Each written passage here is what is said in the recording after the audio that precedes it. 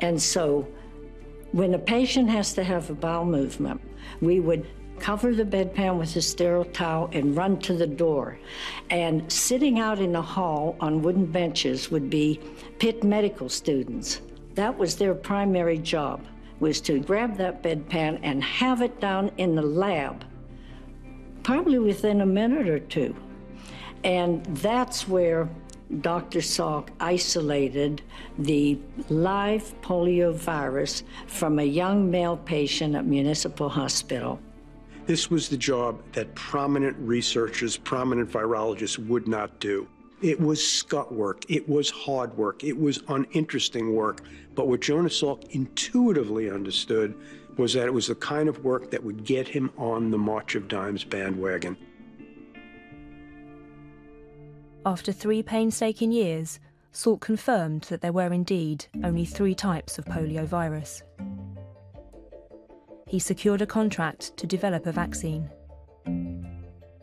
He was the miracle worker in the white coat on the one hand, but he was also an incredibly hard-working, devoted scientist for whom people were willing to sacrifice. And Jonas Salk, at the University of Pittsburgh, put together an extraordinary team of researchers. And what Salk did was sort of direct this team and whip this team and move it in a single direction. And that direction was to put out a polio vaccine as quickly as possible. As funding grew, Salk expanded his lab from 2 rooms to more than 2 floors. The space even housed mice and monkeys, used in a variety of ways during the typing and vaccine creation. We had our own animal colonies on the 2nd floor. We had rhesus monkeys and then later on cynomolgus monkeys. And by the way, we made all of our own food for the monkeys. That food was made in our basement, in vitamins and supplements that we purchased. The monkeys would wake up at 6 a.m. and they would grab their food pans and they would clang them against the bars of their cages. What a racket. And we would look at each other and smile and say, we have 1 hour to go. You know, so we called it monkey time. Salk was working on a radical idea. Vaccines work by giving the body tiny doses of a disease, which leads to the creation of antibodies that provide immunity. The conventional wisdom was that the best vaccines needed to contain a live virus. But Salk believed a polio vaccine could use a dead virus to produce an effective immune response. It wasn't an unprecedented idea, but it certainly wasn't accepted science. He was challenging medical orthodoxy. All of the ordained ministers of virology said you have to have a live virus in the vaccine to stop polio. And this Jonas kept saying, no, I think we can fake the body into manufacturing these protective antibodies by giving them killed vaccine. Jonas Salk and his team had to figure out a way to take 3 types of poliovirus and to kill it with formaldehyde, but to kill it in such a way that it could still be juiced up to trick your immune system into producing antibodies. Salk wanted a vaccine that was effective, but also safe. Decades earlier, trials of prototype polio vaccines had ended in disaster and dead children. That was a horribly flawed concept and resulted in a horribly flawed vaccine that caused polio in some children. So this was the mid-1930s, and I think it cast a pall over polio research for a solid 20 years. And because you knew that in the mid-1930s, there were researchers that gave a polio vaccine that caused polio. The first attempt with an inactivated polio vaccine killed kids. So the way was clear what not to do, in a sense. Salk believed the dead virus vaccine was the safest approach. He loved the idea. It's like, God, if you can prevent people from getting a disease without putting them at a risk, why not? And it was, you know, there was a certain sort of humane spirit to it. It was enlightened, and this was very, very big pioneering stuff in terms of how vaccination became a common sense thing. But as with all pioneering ideas, criticism often follows. Salk's most vocal opponent was Dr. Albert Sabin, a virologist in Cincinnati. Albert Sabin was the vaccine orthodoxy, and I think he poo-pooed Salk because he felt that Salk's notion of taking a polio virus and completely inactivating it with formaldehyde as a way to make a lifelong vaccine was ridiculous.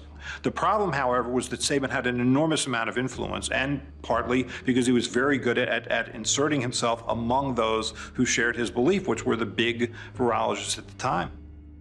Jonas was the one who fought all those outside battles.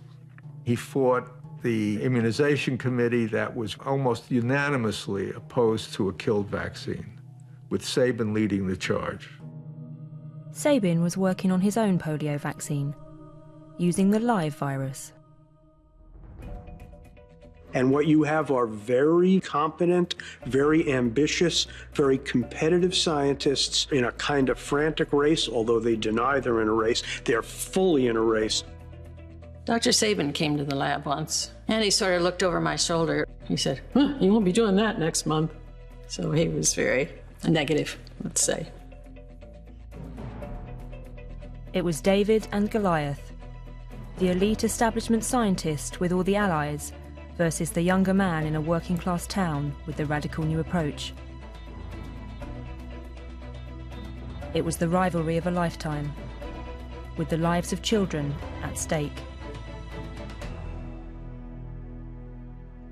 But Sabin did have legitimate scientific questions about Salk's approach to the vaccine. There were several concerns about the killed vaccine. One is, would it induce long-term, lifelong immunity? Obviously, when you start with a vaccine, you don't know that. Most experts believed the key to lasting immunity was to create a low-grade natural infection in the body, something they thought a dead virus couldn't do. And that wasn't the only objection. All our vaccines, with the exception of tetanus, work two ways. One is individual protection, which is, of course, not 100%. And then the other is what's called herd immunity. If you vaccinate enough people, you protect those who can't be vaccinated for one reason or another. When a large population is injected with a vaccine, it can prevent a small outbreak from becoming an epidemic. With a live virus vaccine, there is an added bonus. Recipients shed minute amounts of the still living virus, which can be passed on to other people. This passive vaccination makes yet more people immune. Sabin believed that while the dead virus vaccine would protect an individual, the live virus vaccine would provide wider protection. The March of Dimes funded both Salk and Sabin in an effort to find a vaccine as soon as possible. Salk not only believed his approach was the best, but also that his vaccine could be produced more quickly. The man who made all this research possible was the president of the March of Dimes. His name was Basil O'Connor. O'Connor was a close friend, a law associate of FDR. My dad learned a tremendous amount from O'Connor about how to get things done in the world, about how boards run, how to get things politically through. Basil O'Connor had complete and total confidence in what we were doing. The one man now, who isn't even a scientist or an MD, was really making the decisions for our work to continue to go on. The stakes couldn't be higher. Every day that it took to make that vaccine was a day that some children around the United States got polio. And kids are dying every year. And as Basil O'Connor, head of the National Foundation, says, this is a scientist who sees beyond the microscope. We didn't have to really be stimulated very much by what was going on around us, because up on the 3rd floor was the polio ward where they had all the iron lungs. So all you had to do was go and look in there, and you didn't need much more incentive. Jonas said that at one time he felt like he was riding a horse and being whipped all the time because O'Connor wanted to get it done, get it done.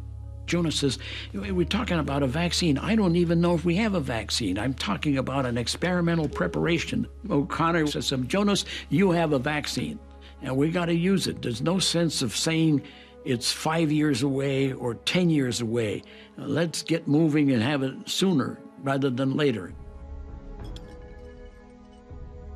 The team raced ahead. By 1951, Salk was ready to test some experimental vaccines on humans, a trial that would cause him many sleepless nights. The subjects would be 43 patients at the D.T. Watson Home for Crippled Children, run by Dr. Jesse Wright. The Watson Home were all kids who had polio. So in some sense, there's less risk involved. And so Dr. Jesse Wright worked with my father and courageously allowed her kids at that institution to be the first to receive the vaccine. The children wouldn't be cured by the vaccine, but because they'd already had polio, they couldn't contract the disease a second time. It was a brilliant safety measure, if the families would agree. These are a group of people that were very visionary. They knew that they suffered, and they wanted to help other people not suffer. And the people that were head of Watson Home explained this to the kids that, hey, what we're trying is something new that's going to help other people. It may not help you, but the children all knew it, and the parents of the children were all for it too. And I thought, oh boy, this is great. I'm going to get the shot, I'm going to be able to run around and walk again and go play ball. The doctor said, no, it's not going to prevent what happened. It's going to prevent it happening to other people, like your brother. I said, fine. Salk took a blood sample from each child, then gave them the injection. A few weeks later, blood was drawn again. If the new samples showed increased antibodies, Salk would know the vaccine worked. Is he nervous when he begins human testing? Of course he's nervous. He literally goes to those places every night to see how the kids are doing. But they had tremendous faith in Jonas Salk. He was a father. He tested the vaccine on himself. He tested the vaccine on his children. Yes, Donna, his wife, she says, oh yeah, he gave the kids the shots, and they screamed. There's a picture of me getting a vaccination that's clearly a setup shot.